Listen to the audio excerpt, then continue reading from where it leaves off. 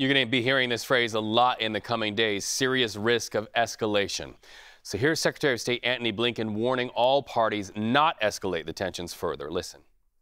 The United States did not know about, nor was it involved in these incidents, and we're still gathering the information and gathering the facts.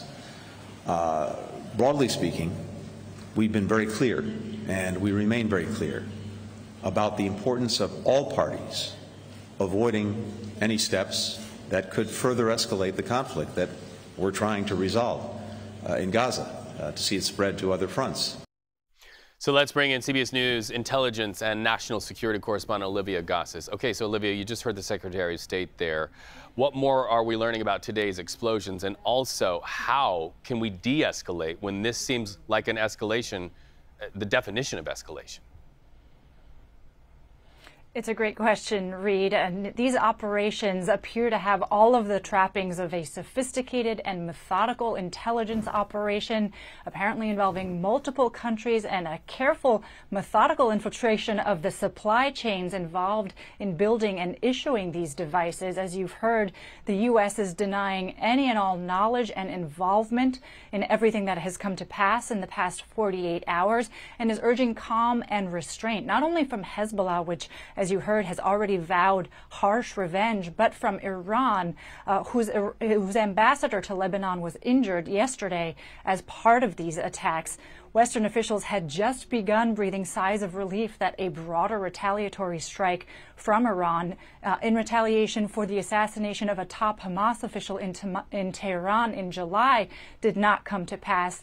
And now, unfortunately, the specter of escalation is again pervading the region at exactly the wrong time as the U.S. is working to get a ceasefire deal across the finish line. So, Olivia, stay with us because I want to get your reaction to something for our viewers. We just want to let you know, Mr. Blinken also touched on negotiations with Israel shortly after that meeting. And we also heard from some of the families of some of the hostages still held in Gaza by Hamas. They're calling for both sides to get into a ceasefire agreement and to do it soon. Here's what they had to say. The Israeli government hasn't been as interested to reach a deal at times, and we've seen Hamas not interested in reaching deal at times, and we're trying to get into the timing where both sides have similar interests. Unfortunately, right now, it feels like none of the sides have any interest, and we're here to be the voice for our family members and make sure that the administration and other nations are putting all the necessary pressure to bring Israel and Hamas again to the table and to reach an agreement where our kids, our family members, our husbands and wives and grandparents are coming back. And Olivia, if I am that father or that relative of somebody who is being held by Hamas in Gaza right now, I'm looking at all of this and wondering, can an escalation do anything to help? And really the question is, can these negotiations really give these families what they're asking for?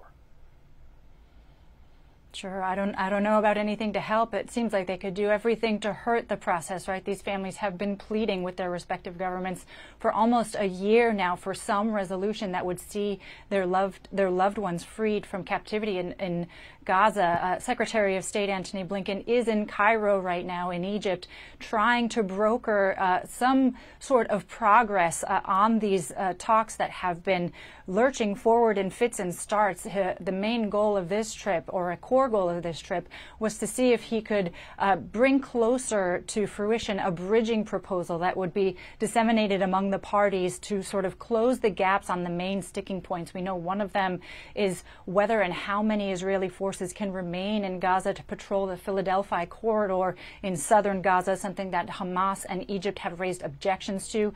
There are also questions about how many and what type of Palestinian prisoners could be released eventually in exchange for these hostages.